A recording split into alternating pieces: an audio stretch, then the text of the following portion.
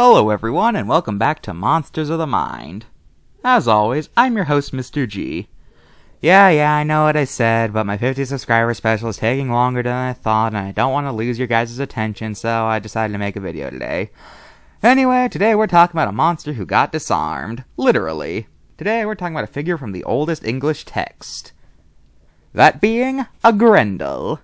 Grendel means grinder, which is probably the coolest name you could give a monster if you think about it. Anyway, he was an individual, he was malevolent, he lived somewhere in Europe, I can't be bothered to look up where the story takes place, and he comes from the earliest English text known to man, Beowulf. Grendel is described as being a humanoid, but no description is really given about him otherwise.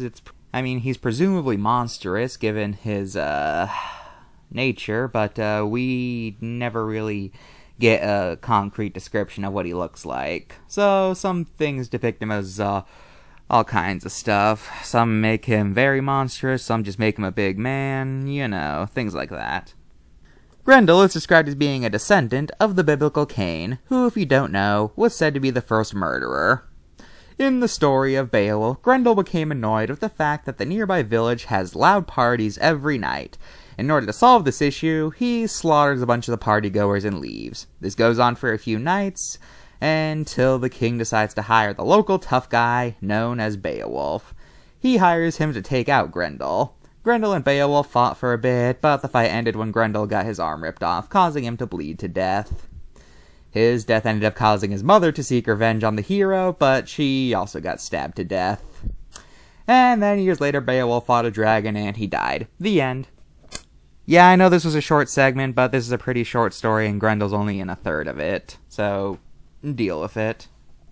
I guess I can give some fun facts about the book. As I keep saying, this is one of the earliest known English texts, except that it was written in the original form of English, which is known as Old English, so that's pretty interesting.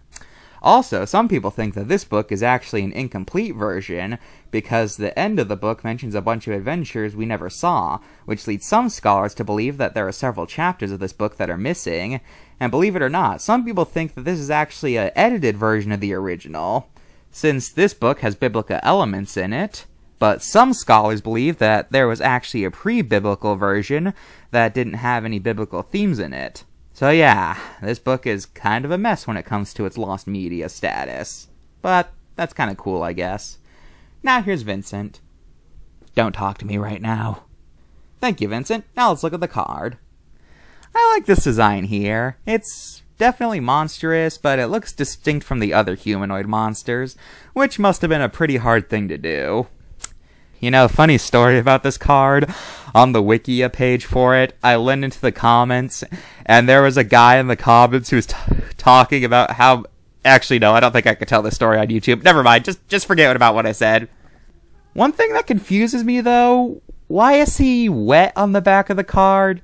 Why is he wet? He's clearly covered in water. Where did this come from? What is this referencing exactly? Also, I don't know if you can see the picture very well from here, but on the depiction of him getting his arm ripped off, he looks more mildly annoyed than in pain. I don't know if you can tell from here. You can look up a bigger version of the picture yourself, I guess. Yeah, 10 out of 10, I guess. I cannot find any errors here. And let's look at some appearances of Grendel in pop culture. Here's how Grendel was depicted in the 98-7, I keep forgetting what it is, movie. Here I actually can't tell what they were going for here.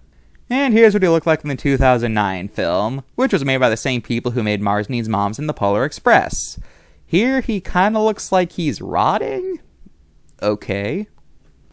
That's all for this episode of Monsters of the Mind. Next time we're talking about the mischievous little monsters. Bye!